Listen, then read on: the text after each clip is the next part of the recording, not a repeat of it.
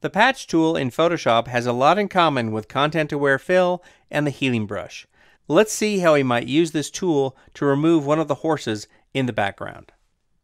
I'm going to start off by making a copy of the background layer by choosing Command-J on the Mac or Control-J on Windows, and this is just so that I can keep the retouching from the patch tool on a separate layer. Working with the patch tool always starts with a selection of the area that you want to patch. You can use any of the selection tools to create this, or you can also use the patch tool itself as a lasso for the first step. So let's come over here to the toolbar and choose the patch tool. And what I'm going to do is drag a loose lasso selection with the patch tool around this horse in the center background. Up in the options bar for the patch tool, I have two different methods that I could use, normal or content aware. I'm going to leave this set to normal for now.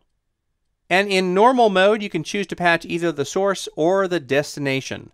Let's start off with the destination. And what destination refers to is where you drag these selected pixels. So essentially, it's going to make a copy of these pixels and blend them in wherever you choose to move them. So let's drag this horse over to the right side here.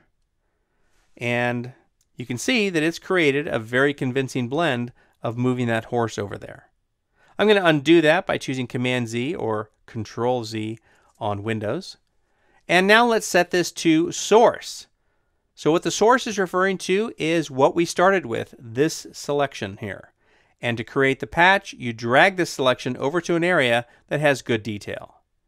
Let me drag it over here to the same area just because I have a lot of background detail over there. And something like that looks pretty good.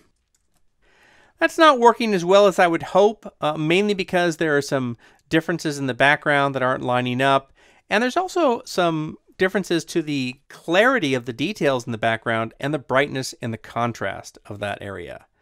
And that's because these two horses, which are having an obvious disagreement, are kicking up quite a lot of dust in this area here between them.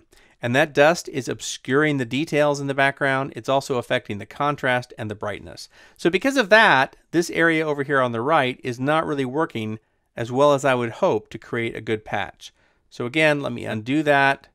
And I think I need to approach this in a different way. So I'm going to get rid of that selection. And what I'm going to do is use this detail between the dark brown horse and the lighter horse in the background as the patch. But I don't have enough room here to create the patch in one step, so I have to break it up into two steps. So let me make a selection of the back half of the horse. And I think I'm going to change the patch method to content aware. I think that that's going to do a little bit better job.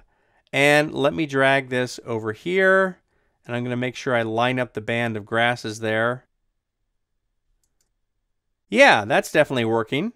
Let's make another selection of the front half of the horse and drag it in the same place. Again, I'm going to make sure I line up that band of grasses there. All right, that's definitely something I can work with. However, since I was copying the same bit of detail twice, I do have some repeating elements showing up. So I'm going to fix those with the clone stamp tool. I will Option or Alt click to sample areas that I can then brush over and just obscure the fact that we do have these repeating details here in the background. And even these tufts of grass need to be adjusted a little bit. So it's always good to cast a discerning eye on the area that you have been retouching just to make sure that you don't have any areas where there are obvious repeating details. All right, I think that that's going to work pretty well. Let's turn that retouching layer off and on there by clicking on its eye icon.